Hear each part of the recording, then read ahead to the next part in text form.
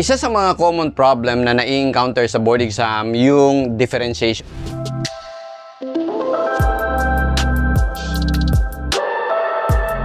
Sa pagpasok ng COVID, ang lahat ng school at review centers ay natigil. Liban lang, of course, sa Padilla Review Center.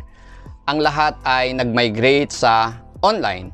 Iba-ibang pakulo, iba-ibang style. Ang mga estudyante sa pagpili, lalong nalito, lalong naguluhan. Pero para bigyan kayo ng mas clear idea on how we do it actual in our online review, we created this channel para nakikita nyo ano talaga ang mangyayari, paano namin ginagawa sa loob ng Padilla Review Center Online.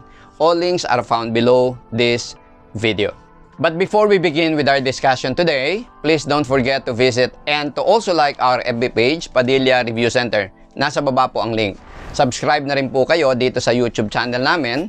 Huwag niyong kalilimutang i-click ang notification bell, choose all para lagi po kayong updated and notified sa lahat ng post namin. Para po sa inyong lahat ng nagre-review ito at nag-aaral ng engineering.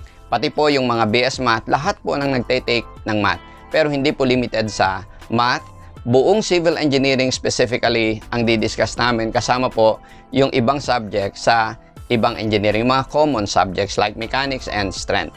So, kung may mga request po kayo na problem, ipadala lang po dito sa YouTube channel namin and then isya-shoutout po namin yung kung kanino nanggaling yung problem na yon, and hindi lang siya shoutout, isosolve po namin. Isa sa mga common problem na nai-encounter sa board exam, yung differentiation problem. Ang pinaka-problema sa differentiation problem, kahit memorize mo yung formula una, ang dami-daming imine-memorize. Pangalawa, kahit na na-differentiate mo na, ang problema mo yung simplification.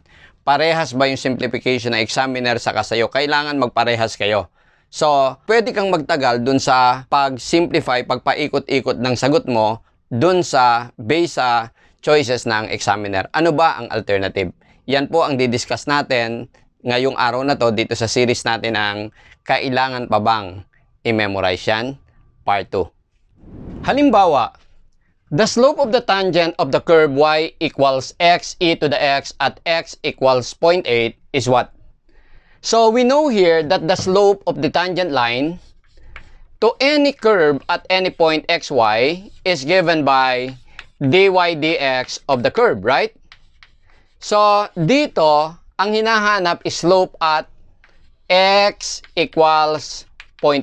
This is at x equals 0.8. So all you need to do is, in your calculator, this would be d dx of, press in your calculator this key, then x, alpha x, e to the alpha x, then evaluate it at x equals 0.8. So, ipasok nyo ngayon sa calculator to, and your calculator will give you 4.006. So, walang problema ang differentiation sa calculator. Okay? Basta may limits. Pero ang tanong nila is, paano kung walang value ng x na ibinigay, ang hinahanap ay differentiation? Paano na yan? Determine dy dx of the equation y equals x raised to x squared. Wala siyang limit o wala siyang value ng x. Paano natin gagawin to? Ganito. Ang pinaka-principle is very basic. Alin ba dito sa apat na to yung value ng dy dx? Ang gagawin mo, dahil yung calculator kailangan niyang may value ng x, bigyan mo lang siya ng any value of x. So halimbawa, sabihin natin at x equals 2. So isolve mo ngayon yung dy dx. So, dy dx, as we said, is dx of y. But our y is x raised to x squared, right? Tama? So, ang gawin mo dito ngayon, lagyan mo lang ng value kahit anong x. Halimbawa, x equals 2. Medyo iwasan nyo yung 0 saka 1 kasi madalas nag-uulit ka ng value. Okay? So, dito, i-calculate mo ngayon to. Sa calculator mo, lalabas to 76.36. So, obviously, it's not equal to 1. Kasi pag sinabi mong 1, kahit anong value ng x equal. So, alin dito ang dy dx? So, kung ito dy dx, dapat yung value nito equal dito. So, i-evaluate mo lang to at x equals 2. Pag sinolve mo to, this is 152.22. Kuha nyo? I-divide nyo ngayon to by 2 kasi times 2 lang naman to di ba? So, eto, divide mo ng 2.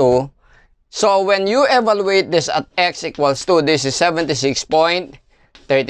Parehas nito. You get it? So, dito, i-evaluate nyo to at x equals 2. On your calculator, isolve mo to. Ang makukuha mo dito ay 44.36. Alin dito sa apat na to ang equal dito? Ito. So, it means the derivative of this is equal to letter C. So, kailangan bang mag-memorize ng differentiation formula? Kung ang tanong mo ay para sa pag-solve ng mga differentiation, then hindi na kailangan. Kayang i-manage yan ng substitution technique. Just substitute any value for x. And then, the rest will be calculator job. Nakuha nyo? So, hanggang sa muli, hintay tayo sa part 3. Kung saan gagawin naman natin ang integration. Okay?